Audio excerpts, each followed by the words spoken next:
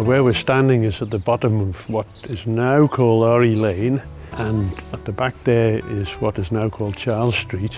And I've just been reminded that it was named after Charles Morrison, who was, I think, a relation of Sophia Morrison, might have been the father. I think he had a grocer's shop.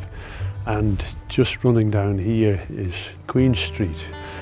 All of these places had different names on the 1869 map.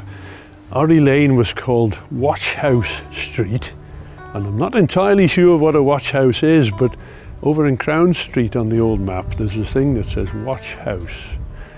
Then Charles Street was named Pilot Street for some reason, and just let this lady go past before I mention this.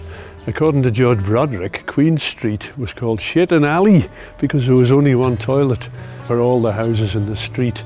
In fact, if we go a little bit further and we went down Charles Street and took the dog leg, we would then end up in, it's now called Market Street, but at one time it was called College Street because of Moore's Mathematical School, which was further up on the corner, which was one of the two famous navigation schools that there were in Peel.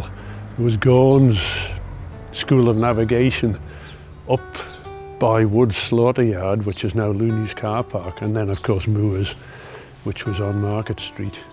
And Market Street ran from Moore's on up.